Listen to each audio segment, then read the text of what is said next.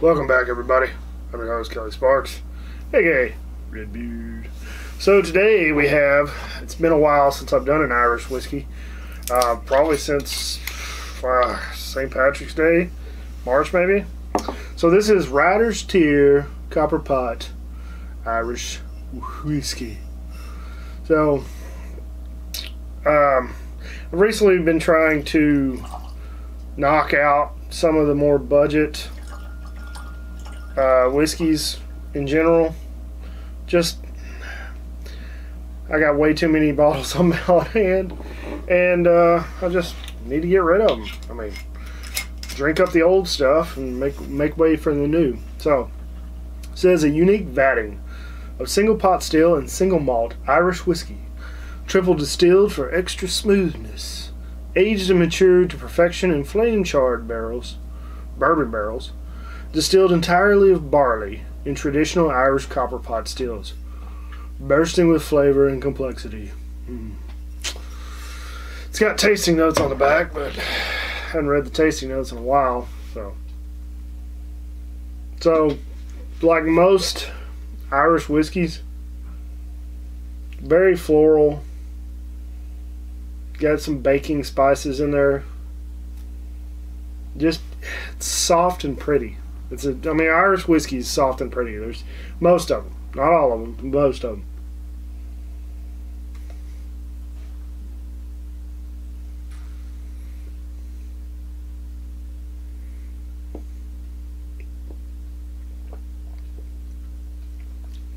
Yeah, that's just a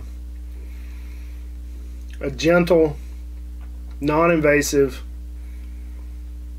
Irish whiskey. Pretty much it. Let's see what the tasting note says. Nose: flashes of apple with hints of vanilla and honey over a distinctively Irish pot still base. Let's see if we get some flashes of apple. Maybe a little bit, but I would have never picked that up before I read it. Yeah, definitely vanilla and honey. Taste: gently spiced with a burst of ginger and, hey, that's our word, and butterscotch with background notes of notes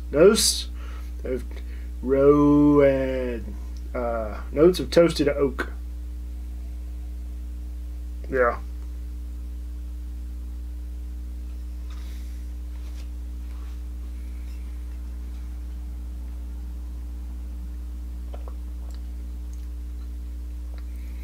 Yeah, it's definitely drinkable. I should have did this in a blind. I think I did a blind tasting with this one a while back. Finish: long, elegant finish with subtle notes of milk chocolate and almonds. Yeah, not really, but hey, I mean, it's just an easy drinking Irish whiskey. This one is comparatively priced with Jameson and Proper 12, although this one tastes better than Proper 12. I haven't had Jameson in a while, or at least had, yeah, it's probably been since March since I've drank Jameson. Maybe on the rocks at the bar if somebody bought it for me. I don't know. But all in all, it's okay, man. It's a good budget Irish whiskey. Yeah.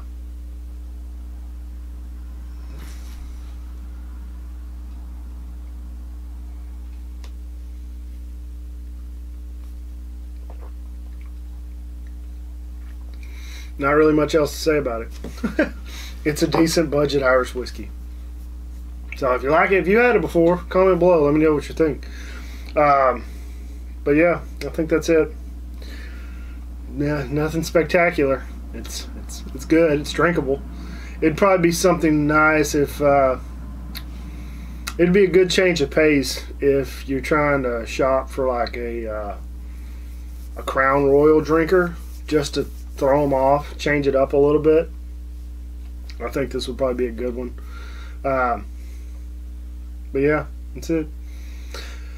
So, like always, check the description below for all the links to help out around here, help pay the bills. Got Tattered Beans, Teespring, Patreon. I even got my PayPal down there if you want to just shoot me a donation. Check out the Bearded Idiots. We're pretty funny. Well, at least we think we're funny. And yeah, that's it. So, like always, drink some whiskey, share it with your friends and family.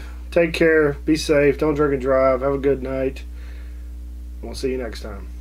Yeah, I'll finish it.